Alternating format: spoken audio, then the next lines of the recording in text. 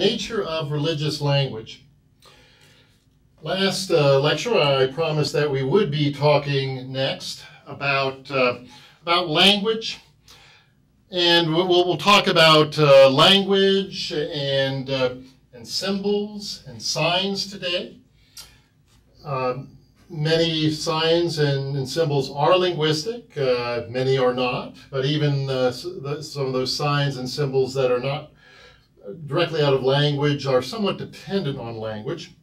Tillich begins this chapter by saying today that there really isn't a central clearinghouse or a central authority that kind of tells us how do you do religious language? How do you do religious symbolism?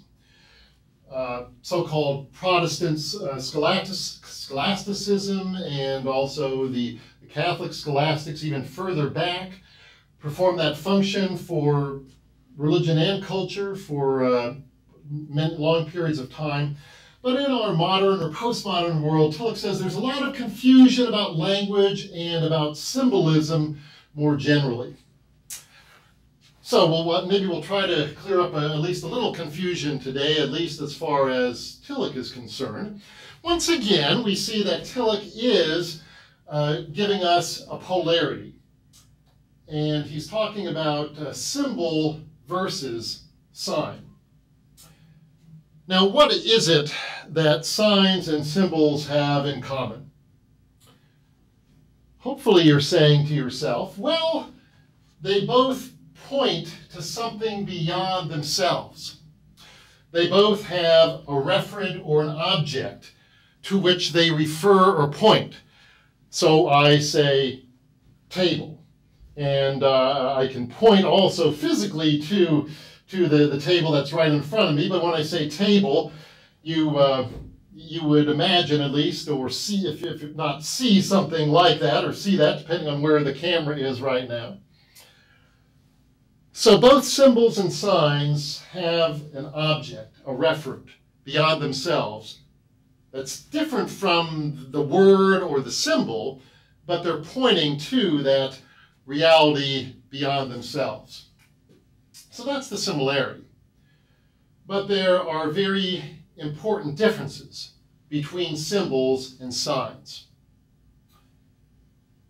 Well, let's get to the positive first. And I mean, signs have their functions, but when it comes to religion and we might say the depth dimensions of culture, we're talking more about symbols than of signs.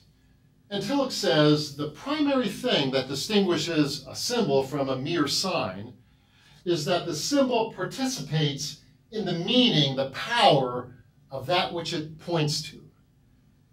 In some ways, it is identified with and participates in the power of that object it's symbolizing. Well, let's give an example. The American flag is still a powerful symbol to myself and probably most Americans today. We do sing the national anthem. We might do a pledge of allegiance to the flag. We would put our hand across our heart when we do such ritual acts, kind of cultural, political, and religious acts at the same time in a way. Okay,